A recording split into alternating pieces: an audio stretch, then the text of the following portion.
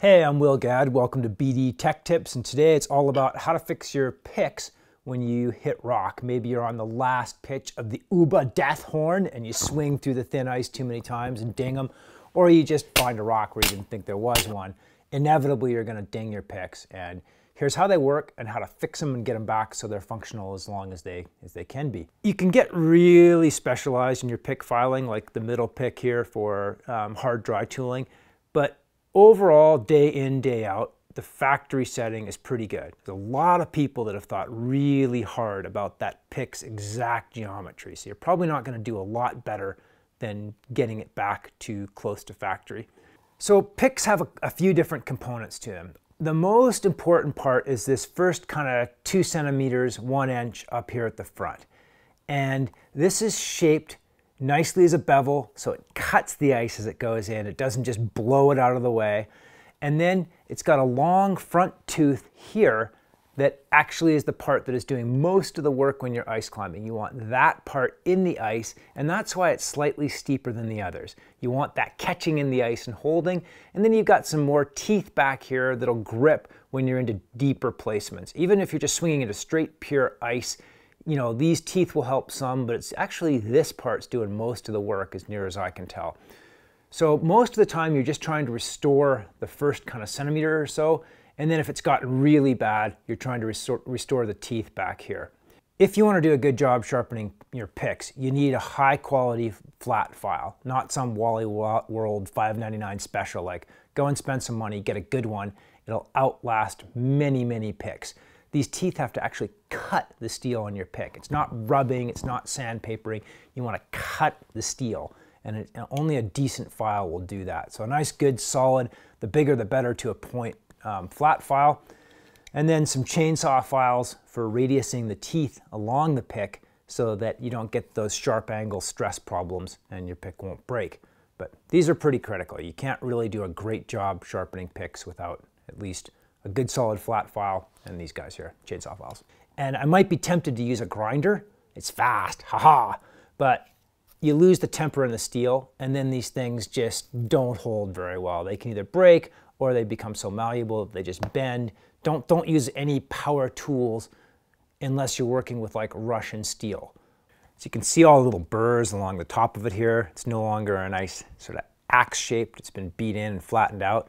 Then I've got this big burr right on the tip there, and I want to get rid of that and restore all of this to factory. So that burr, if you just file that off, you're still going to have a problem with the front of your pick here. So I'm going to file it off, and then I'm going to move this tip of the pick back to where that burr ended. So I'm going to put it flat, and I'm going to put the pick right between my kind of quad and my patella right there. It makes it stable. It sounds dorky and nerdy, but this works. And then I'm going to take it off. And again, nice smooth strokes. We're really popping it out. If you also press too much here and you have the pick going like this, your file going like this, it's going to round it out. You got to hold basically a positive angle that matches the pick like this, or you're going to end up with issues.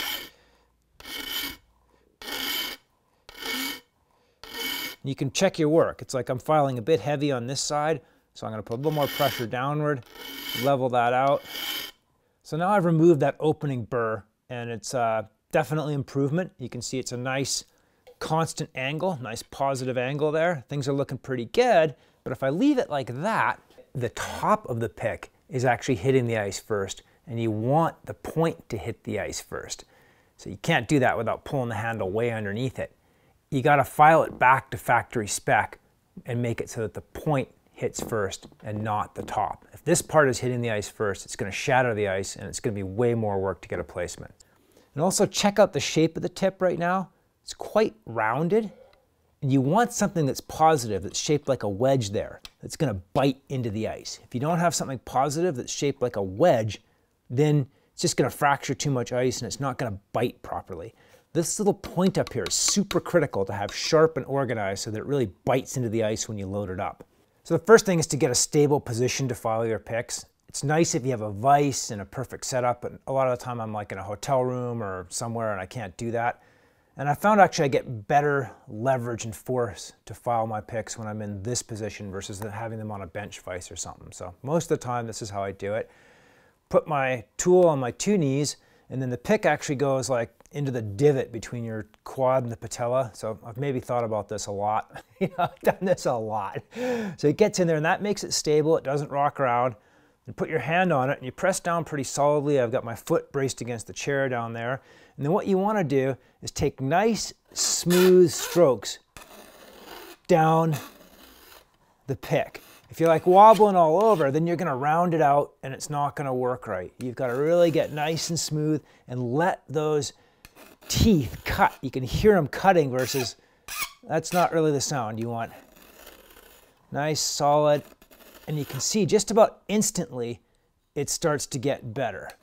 Pro move time, so you've done one side and it's starting to get into that nice kind of roughly 45-degree angle. Flip it to the other side and get the pick kind of into your patella and quad right there roughly. Nice and stable, hold it solidly. Note also that I'm keeping the file at the same angle. I'm not wobbling it back and forth. That's going to just make it all rounded and gross. I want a really nice cutting edge up there. So I'm keeping the file super flat, super constant in its angle. Oh yeah.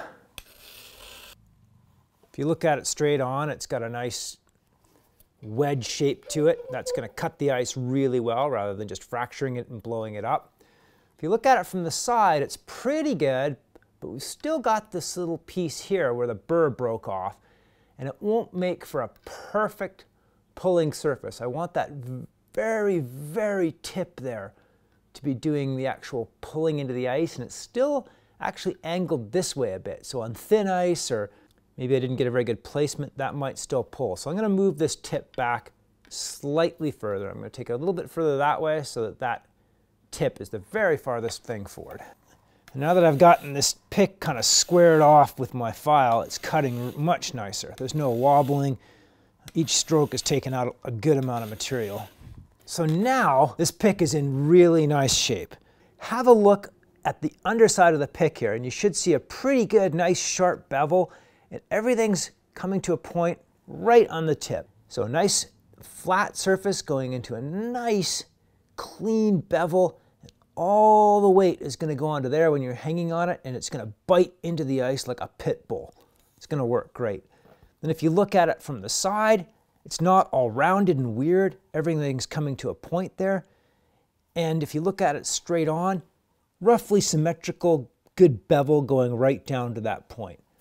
If you banged up the teeth behind this front tooth here, that's where the chainsaw file comes out. And I'm just going to clean them up a bit. These have been kind of burred down, worn out. And I'm just going to take my chainsaw file, just nicely match that radius. Oh yeah, they come back so quick when you do this. These teeth actually make a difference. If they're not sharp, then they don't bite well when you're hooking, especially on like climbs in Uray that have been done by a couple hundred people and you're just hooking the dog dishes. If these teeth aren't sharp, then it's an issue. So you gotta get them nice. You can also cut this back quite a lot and make this just super, super sharp. But if you hit a rock with it, just taking it right down to a complete razor at a very, very sharp point, then you're going to crumple maybe 3 or 4 millimeters of it. So you don't want to make it so far pointy forward and so sharp that if you hit one rock, it just turns into tinfoil for like 3, 4, 5 millimeters back. The ideal thing is about 45 on the front and keeping it pretty close to factory spec so it's got enough steel to support that front tooth. If you go too crazy, then you hit one rock and you're just done. So don't do that. This pick has been brought back to pretty much factory spec. It looks really good. It's going to work really well. But there's a couple of next levels to this.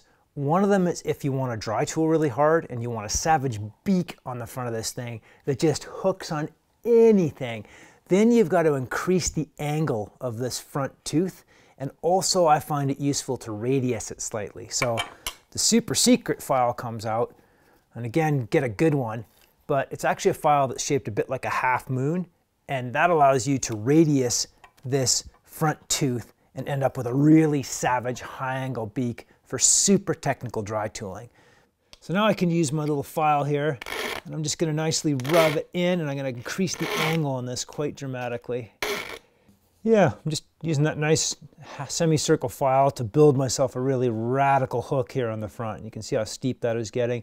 Still got to move it that way a bit. That's, again, not quite sharp on the very, very tip. That's where the sports action is, and dry tooling is just right there. So I've got to still keep working it in, but we're getting there. Now I've got a tip that will hook on anything. You could put that on a dime and get change back, but it's really delicate too. So I only do this when it's like a really serious red point, or I'm going to compete on plastic where I want it to just hook on anything. It's so fragile, but it works so well. So this is kind of the advanced tactics for trickery. And then the goal here is to have picks that go into the ice well or dry tool well, and you don't fall off. You know, in ice climbing, that's always what you want to do, is get to the top without pitching off. So safe climbs, and hope this helps.